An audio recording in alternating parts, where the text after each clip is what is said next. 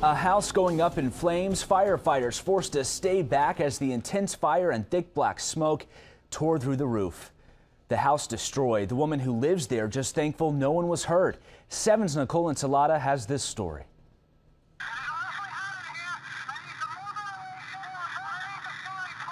You can hear the urgency in the voices of the firefighters as they struggle to save this Lauderhill home.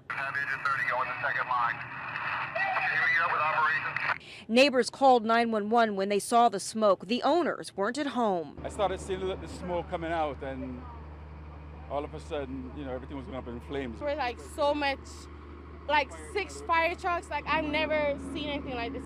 And then homeowner Grace King and her husband returned to their Northwest 74th Avenue neighborhood from a doctor's appointment. We came back and we saw all the fire trucks, and I thought, this looks like my house is on fire. And when I pulled up, I could not believe it. I can't imagine what was going through your mind. They've said everything is like a loss, everything is like gone. And then, about 45 minutes into the battle to save the King family home, all units evacuate the structure. All units evacuate the structure. Defensive mode. All units evacuate the structure at this time. the flames had shot through the roof. That's when the structure becomes so unsafe that it's not workable inside. We have trusses that can be falling, there's stuff. We'd rather just take it outside and go with the defensive operation. The firefighters escaped unscathed except for one hit by a falling piece of roofing, but he's expected to be okay. Investigators are still not sure what caused the fire, but they believe it started in the back, possibly by the pool. As for Grace King, she was just hoping she would find something she could save. Pictures of your family, your deceased parents. Those are really special.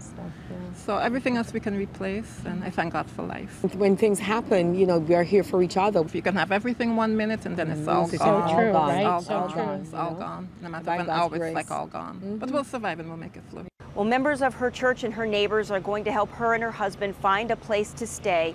Investigators say they still have some tests to run, but as of now, they have no idea what caused this fire. Reporting in Lauderhill, Nicole Ensalada for Today in Florida.